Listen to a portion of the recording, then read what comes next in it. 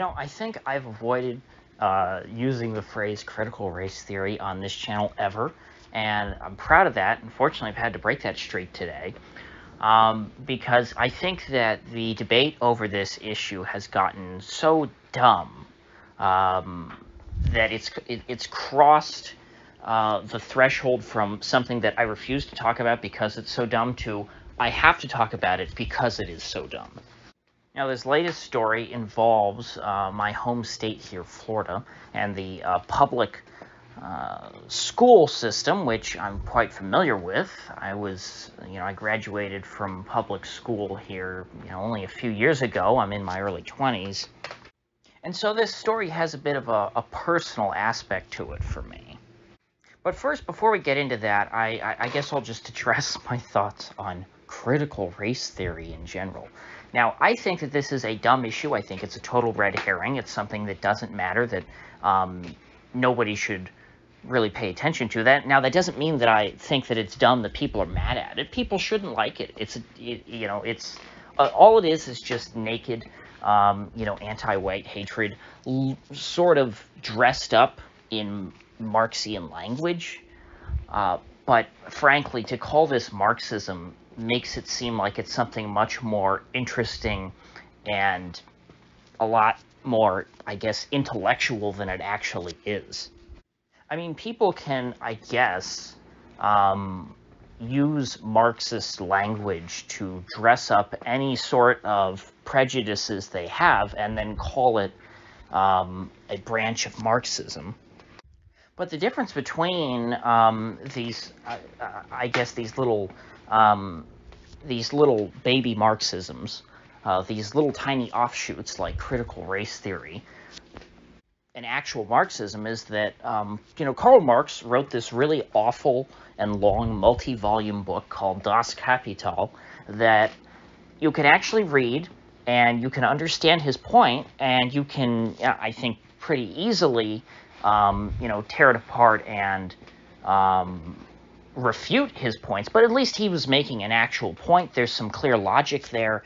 For those of you unfamiliar, the core essence of Marxism is that all value in the economy is derived from the quantity of labor hours put into the manufacturing process, or I guess the production process in general.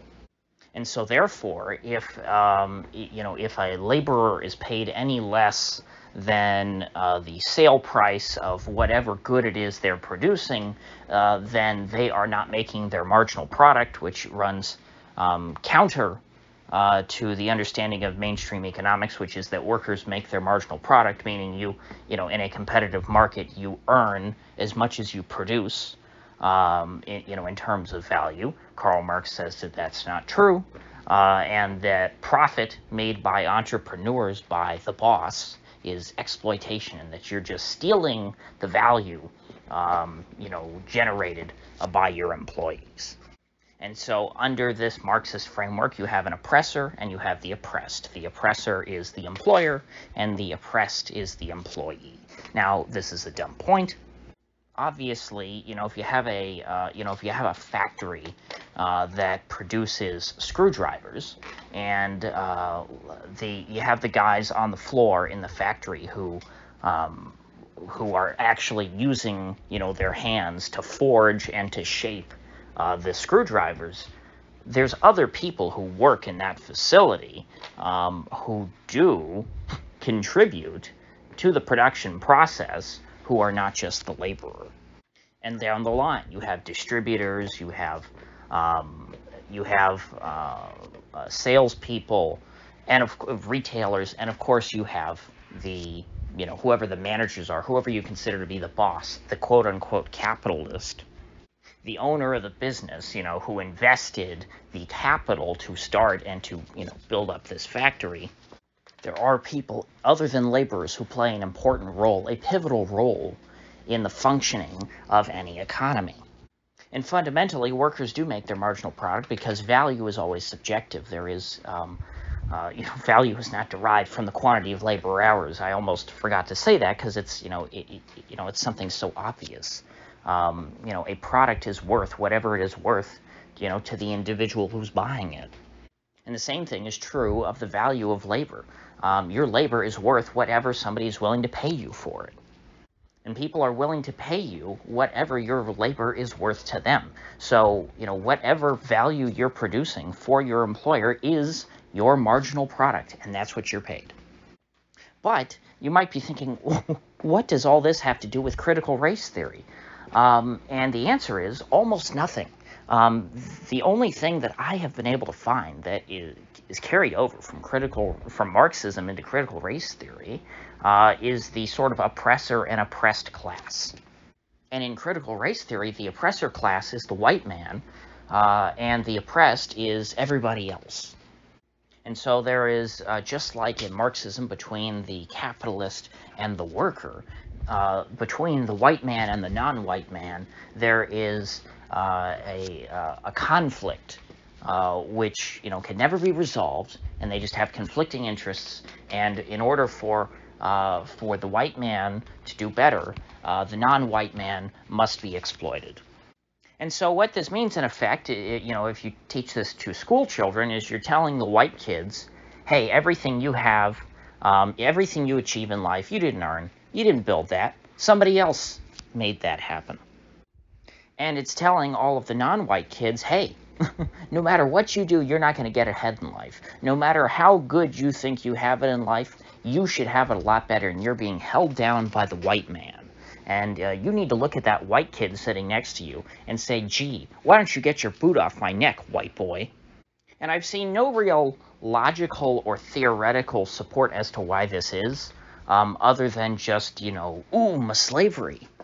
I don't even see the thin veneer of philosophy or logic behind the CRT ideology. It sounds to me like there were just some college professors who really, really didn't like white folks, and they came up with this idea. They called it a theory, and then they said, oh, gee, doesn't this just seem like we hate white folks? How can we make this seem more academic? Oh, I know. Let's add in some Marxist language, and then people will just consider us to be a branch of Marxists. And so this is not a serious academic discipline. All it is just anti-white grievance politics, which is why I'm pretty satisfied and happy that the Florida Department of Education has issued an edict to public schools saying that you can't teach this to the kids, because this is not something you should be wasting your time teaching kids on.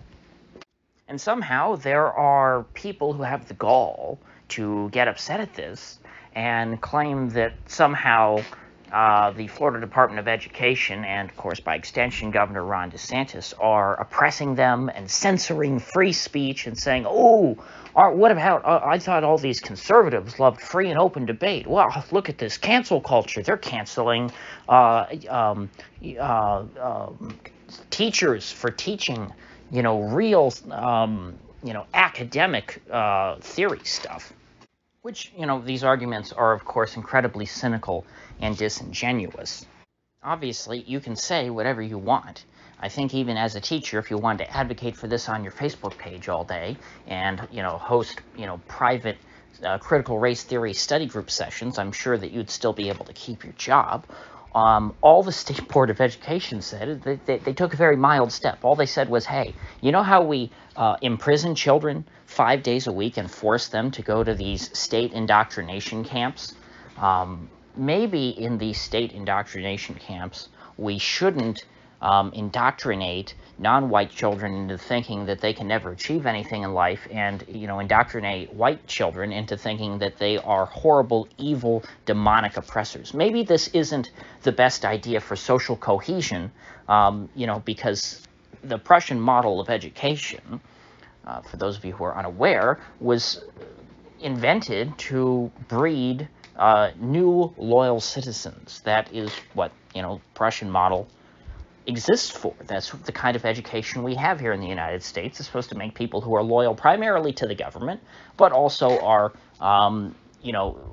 productive cogs in the wheel who contribute to society without rocking the boat. That is the fundamental goal of public education. Now, I disagree with that. I think that public education is terrible. I'd like it to go away. I think that we should, that we shouldn't even be teaching kids to just be loyal drones of the state.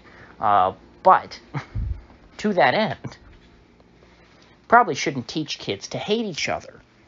I mean, I think that that's something that people who, support public education and those who don't should be able to agree on, that that's just not a good idea for society. And especially, hey, we're not saying that you can't say that at all. If you want to teach your own kid to hate other kids and to teach your kid that they were born, a white devil who is totally irredeemable and is going to oppress black kids for their entire lives, and that there's nothing that they can do to repent or to make things right in the world, go ahead, that's your right. But maybe you shouldn't compel the children of the rest of the population to also undergo this same sort of child abuse by law, because you know what happens if you skip school.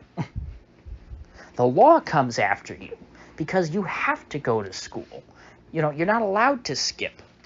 And so the fact that a decision like this at the Florida State Board of Education would become national news and would be trending on Twitter all day just shows how sick and twisted of a society we are. Because this is not something that should be an issue. This is basic stuff that people should not disagree on. There's much more important things that people disagree over that should be taking up all of our time.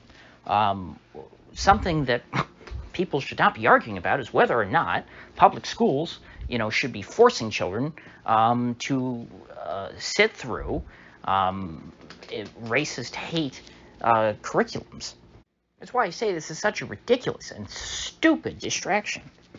Because, this is really the most basic of steps. This is not something that's going to make the world, a better place. This is just, making the world this is slowing down the process of making the world into a much worse place. I'll put it that way. Because the public education system teaches children all sorts of terrible things already, and wastes quite a few years of their lives that they could be doing productive things and learning important skills that would actually help them in life. There should be no debate over, removing critical race theory from public school classrooms. If there's any debate, it should be over, it should be how fast we're going to dismantle and abolish public schools. Or at least how soon, you stop mandating kids go there. Now, obviously, there's these baby steps that you have between that school choice, homeschooling is an option, this sort of thing. Although, to be fair, as I said in the beginning of this video, I'm a product of the Florida public school system. I graduated from it not too many years ago, and I have to say, I did not, from what I recall, I don't remember any creepy indoctrination stuff. Now, I think that the culture has moved so much just in the past 4 years as a result of Trump being elected. That might no longer be the case. Even here, even if I started school right now and went through, the full, 12 years, such a long time, 12 years of public schooling,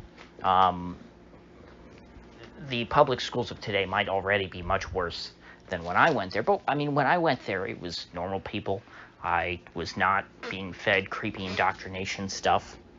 And I know you'll probably say, oh, rose-colored glasses, nostalgia. It's just like the people who say that the press was honest in the 1970s, which is, of course, not true. But, I've been pretty aware of this kind of stuff and pretty skeptical of public schools since I was, in middle school. But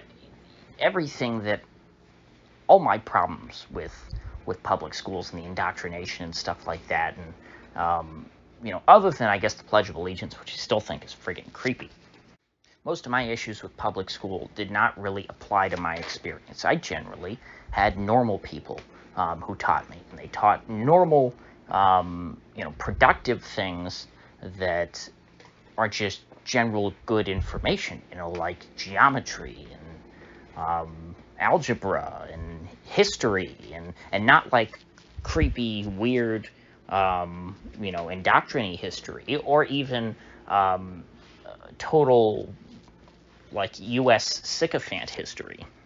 And like in English, we read decent literature, and I can't think of any crazy, weird, teacher stuff that happened to me.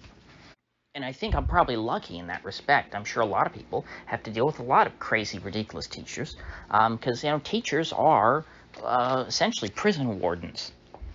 And so I still don't think that when I have kids, I would put them through public school. I think I'll do everything in my power to make sure that they're not put through public school. But I know that that's not going to be everybody. I think that the push should be to try and get as many kids out of public school as possible. But as long as there is a vast majority of the children in our society going through public schools, you should care about what's being taught there, and we should ensure that what is taught there is that as little poison is taught in these public schools as possible. And so that's out of the way. Hopefully I don't have to talk about this issue again, because like I said, it should not be an issue, but there's so much stupidity going around about this right now that I had to address it. And it's a weekend. I kind of go off on weekends on a little less things that I think are a little less, like, super important, that are back burner issues, I'll put it that way. That's what I try to take the time on the weekends to address that. So with that said, I will see you folks back here tomorrow.